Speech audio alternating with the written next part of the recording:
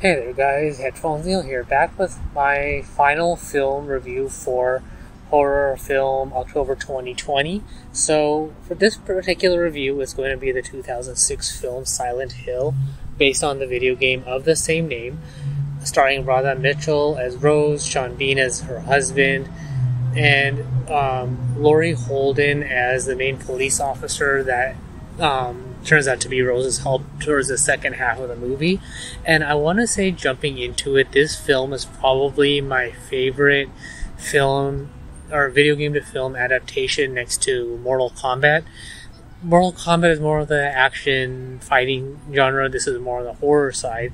But I want to say that overall, they both are pretty good and more on the positive side as far as video game to movie translations go. Mortal Kombat does have its flaws, and having played that video game before, I know that it's not probably the best video game to movie translation ever, but it does rank up there as far as ones that are generally tolerable to watch. As far as Silent Hill goes, I have not played any of the video games, but doing a little bit of research, I found that it is probably one of the better translations, mostly because it generally sticks to the styles, mannerisms, and overall translations of the video games, but in movie format.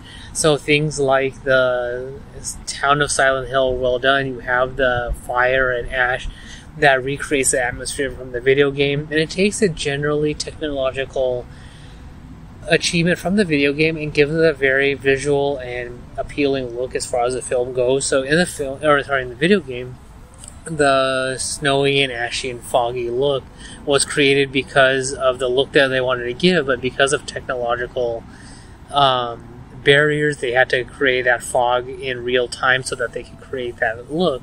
And you would think that that's probably one of those things where they could have gone cheesy with it, or the visuals are not generally well done, but overall, because of the ongoing fire and soot that's falling because of it, you get that atmospheric look, and overall it's very well done. The film also does create a very good translation as far as what's going on. So we have the daughter of Rose having these dreams about a town called Silent Hill, and as it turns out, Rose's original form was the daughter of a lady who was living in the town and had an evil demon spirit living in her. The town tried to basically exorcise the spirit, and the spirit, to save the goodness that was in Rose's daughter, or the original lady's daughter, dropped off her physical form that was good at the orphanage, and she ended up turning into Rose's daughter. So that generally worked out well. And then the reason Rose's daughter was dreaming about Silent Hill is because she was trying to return to get her revenge on the town for getting rid of her. So overall, that the general plot of the movie just worked. It was well paced. It was interesting enough. It was this movie where Sean Bean's character didn't die, so that was a good feeling there. And overall, I think I want to say, compared to the prior films for the month, it was generally well lit. So it was overall very well done, and the atmosphere was it was nice to see enough of the film that it created a good atmosphere. And they brought in the music from the video game, some of the end credits, I think, from Silent Hill 1 and 3. I'm not sure about number 2, but it all just worked. So it made for an enjoyable film, scary as it was, or not really scary, but suspenseful as it was. And they brought in some of the characters, like the triangle cone head guy, so that was interesting. The zombie characters were well created, and they were scary enough. So there's not really much else to say. The movie is enjoyable to watch as far as a video game to film translation, and it stands up on its own. So even if you've never played a video game like me, then you realize that the film is generally suspenseful and it works. So I'd probably give it a grade of around an A to a B. I couldn't find anything that I disliked about it, but overall, if you have never played the game, then didn't feel like I was missing out on much, which is kind of one of those things in retrospect compared to the other movie I liked for the month, Resident Evil, where a lot of the elements of Resident Evil felt like you had to have played the video game, or you have to have some sort of passing knowledge in order for the game to work, or the film to work. or to care about any of the characters or the locations or anything like that. With Silent Hill, it's one of those things where it's kind of, it felt, thinking about it now, it feels kind of like a Twilight Zone episode where you have the main characters living and you have some connection to something that they don't, the characters don't know about. They pass through some sort of portal into a Twilight Zone area of Silent Hill, so it kind of works on that front. So not having played the video game, as I mentioned, it was well presented so that it worked on its own regardless of whether you played the video games or not.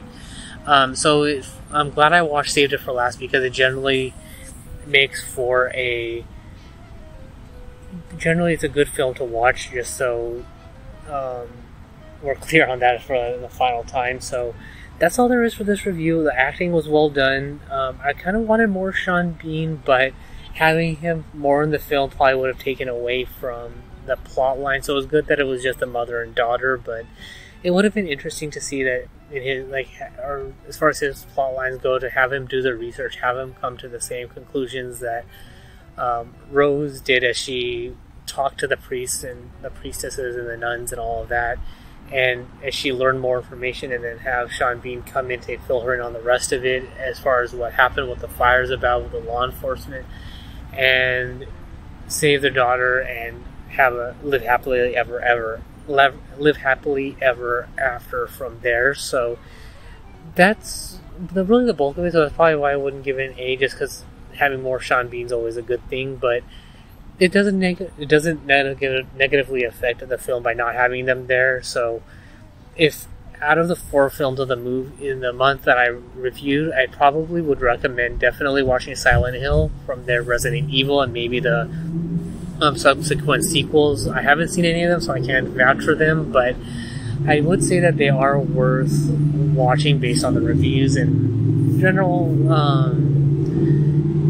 reviews and ratings that I've seen online. They're not necessarily the best of films, but they are, from what I've read, they are pretty good and generally true to the video games. Doom was okay, but I'll jump into that in a little bit as far as why I'm holding off that recommendation.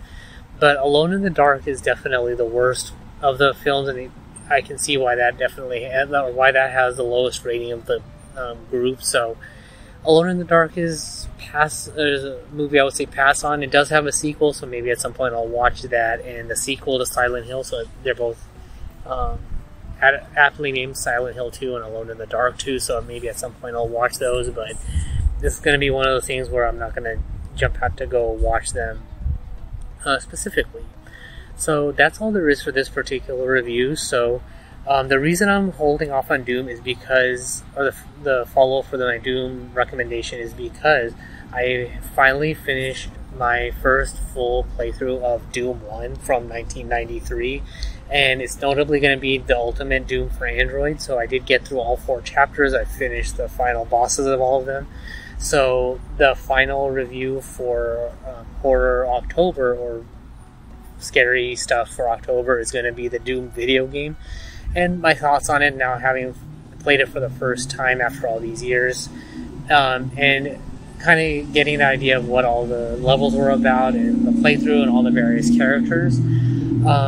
So from there, once I finish that review, I'm also going to include a bonus review and compare the video game to the film and what I think they should have done with the film in order for it to have been a better received film. And a bit of minor spoiler alert, but what generally would have solved it was a bigger budget to accommodate some of the things that I will recommend, and that is because we have 2 big name actors in the film. Well, I guess 3 technically, with The Rock, Rosamund Pike, and Carl Urban. But what I expected them to do now, having played through the first game, definitely would have increased the budget, but with minor tweaks would have made for a better film and generally well received of a film.